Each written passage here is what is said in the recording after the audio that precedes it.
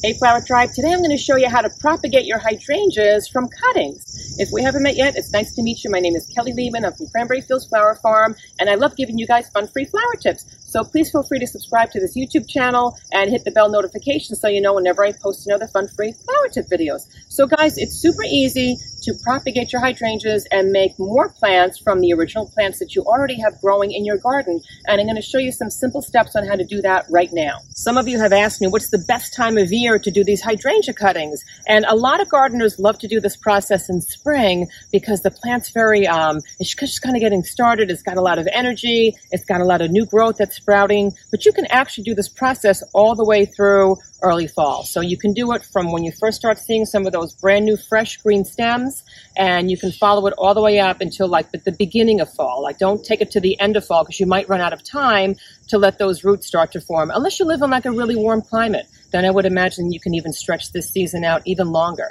So like I said, it's September now, but if it's in spring by you, by all means, try this in spring because it's probably going to be even, I would imagine maybe even faster results, possibly even better results because you have a longer growing season to allow those roots to get established. Right now it's September, so you can do these cuttings. I did a whole bunch of cuttings back in August, and I'm going to show you what some of those roots look like on my hydrangea plants that I kind of, cut back, and they're already getting established. They're getting like ready to go and be planted in the ground. So I'm going to show you those in a minute, but these are the steps that I took. So this is a really nice hydrangea stem to do a cutting from because it doesn't have a flower. So this stem didn't flower at all this year. And the stem is still fresh green. It's not that real woody base because the stem is still flexible. It's got that fresh green new growth. And I'm going to come in here, I'm going to cut down. I like to cut about 4 inches from the top. I know some people do a lot shorter, but for some reason it seems that I get better results when I have at least 4 inches. And I'm going to go beneath a set of leaf nodes. So these are your leaf nodes right here. I'm going to cut it just beneath those, about here. And I'm going to wind up stripping off, or just cutting off that first set of leaves. And I'm going to wind up leaving these leaves intact, but I'm going to cut them in half because I don't want to have that much of a leaf as I'm propagating these guys. Some people cut off even more of the leaf, like they'll shave down like this next set too, but I seem to have better luck when I have a few sets of leaves, but I do actually give them like a little trimming. And I'm going to make sure that I put this right in water because if I go ahead and trim a whole bunch more of these and I kind of leave these out of the water right now, a lot of times this scabs over. And I think it kind of delays that whole rooting process. So I'm going to put these guys in some water. I like to do this early morning. So it's really important that you don't come out to your hydrangea plant in the middle of the day and it's exhausted and that sun's been beating on it. So the best time to cut it is in early morning. I know that some other gardeners like to do it like late afternoon if they're not morning people, but I find that early morning is best. So I'm going to come in here for a few more cuttings.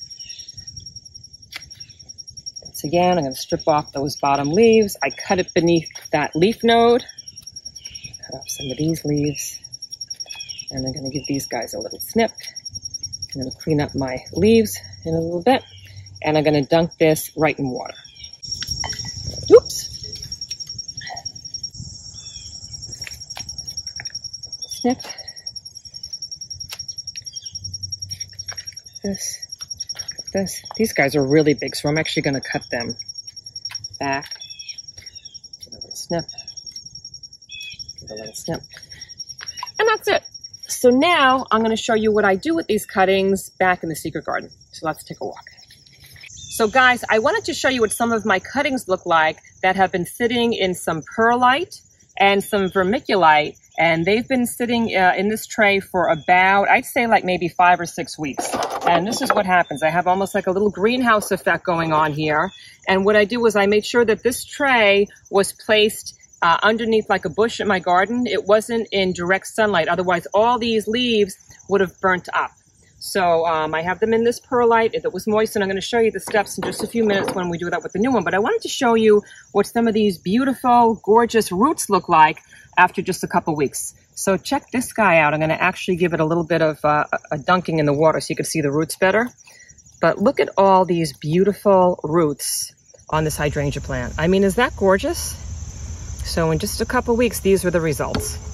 And I'm going to put this guy back because I'm not quite ready to put him in the ground just yet. But I want to show you that other plants, I mean, you can do this with a ton of other plants, roses, and this is another plant that I took from a friend's garden. And this plant actually got these roots in only a week. So you can experiment with some of the plants in your gardens. And I did the same technique. I just kind of gave it a snip early morning underneath a fresh set of leaves. And I put it in this perlite that was already soaked in some water. And look at those roots. And this was actually literally like after about 7 or 8 days. So different plants take a different amount of time to actually start their root development. Hydrangeas seem to take a long time though. But I do have to show you that in this vermiculite, I got good results, but some of them are better than others. So check out the roots on this one. Is that amazing? So this plant was actually a little bit shorter.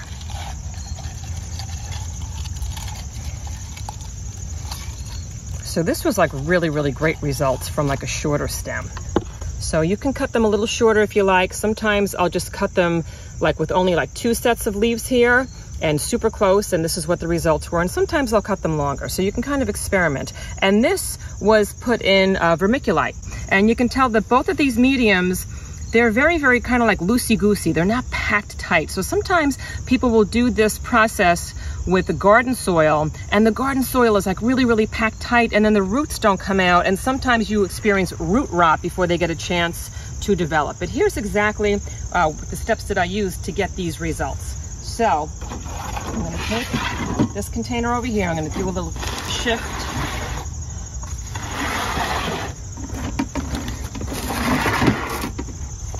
And I'm going to take either a container or some planting trays. And planting trays are great because a lot of times they'll already have like pre-drilled holes on the bottom of them, which is terrific. Or you can use like a plastic container, but make sure that you have a drainage system. And if you don't have a drainage system, all that water is going to stay there and it's going to wind up rotting out those roots. So make sure that there's a drainage system, or you could just take a container and put one of these smaller seed trays like in there on top of either some rocks or some perlite to give it like a little bit of height. And then as the water drains out of here, it'll just go into like the rocks that are laying on the bottom of this space if you don't want to do these little holes. But Sheldon just drilled a whole bunch of these little holes in the bottom of this bin. I think I got it for, I don't know, a couple bucks. And what I'll do is I'll add some perlite.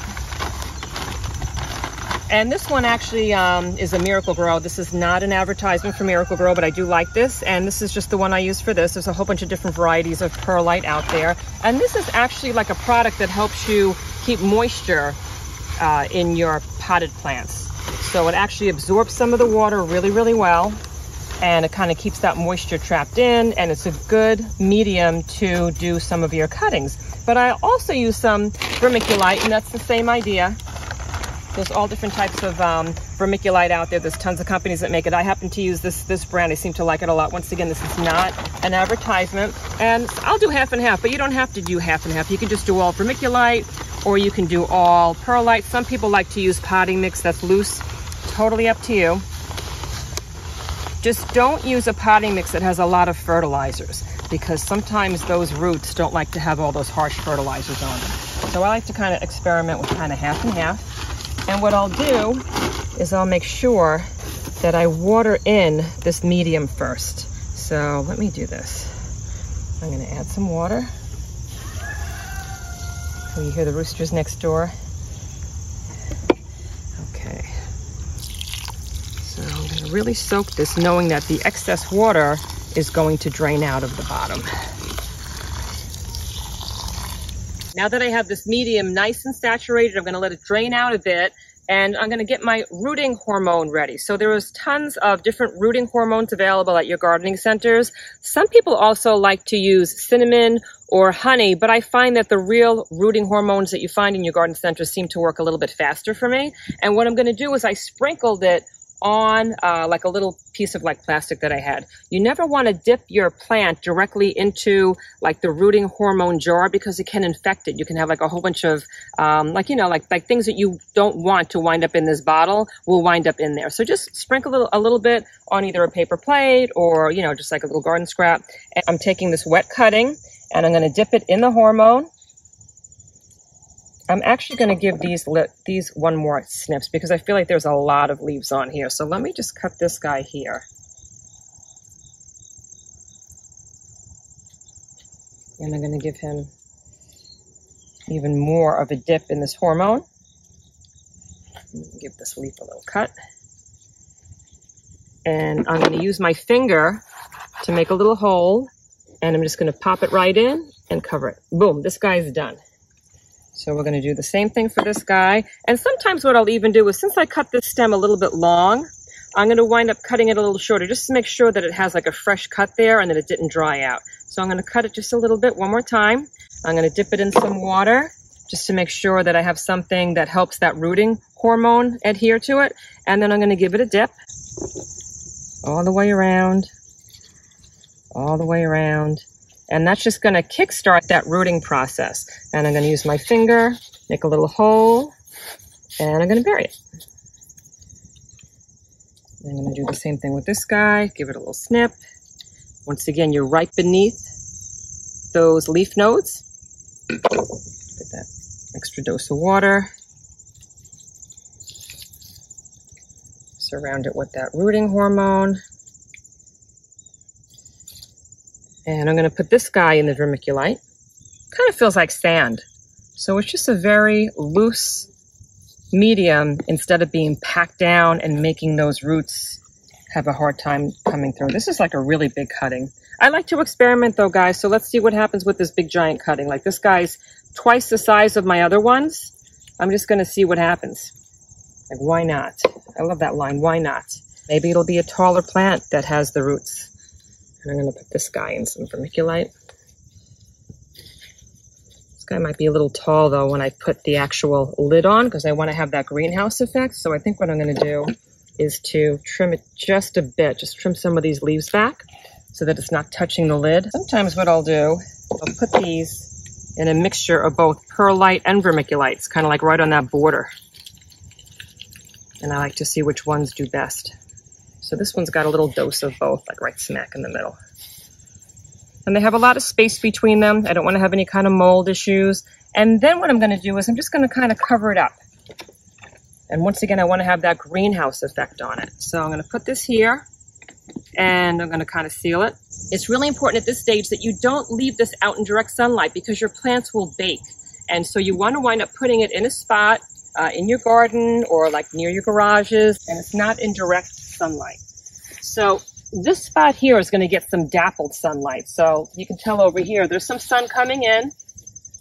It's hitting it a bit, and it will get more dappled sunlight later on, but for the most part, it's in like a partial shade. Make sure that you come in here and you continue to moisten that medium. I'll come in like every 2 or 3 days and just touch it, and if it feels like it's drying out, I'll give it like a shot of water, and then make sure that the bottom drains out. And then that's it, and usually in about 5 or 6 weeks, you can start seeing some of those gorgeous, beautiful roots. After I have some stronger roots, I'm going to transplant these into some potting soil, into some other pots, and let them get a little bit stronger. And then I'm going to wind up putting them in my garden at least 6 weeks before the ground freezes. But I'll make a video showing you how I do this next step, and I will link that as soon as it's posted.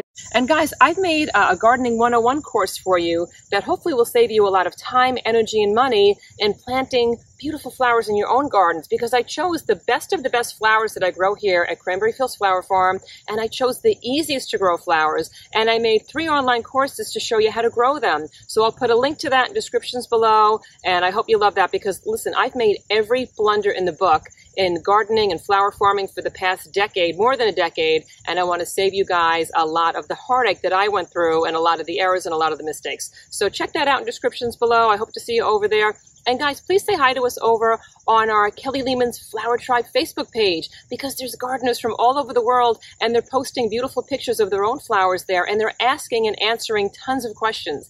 And please say hi to us over on our Instagram channel, and I will see you guys in the next video.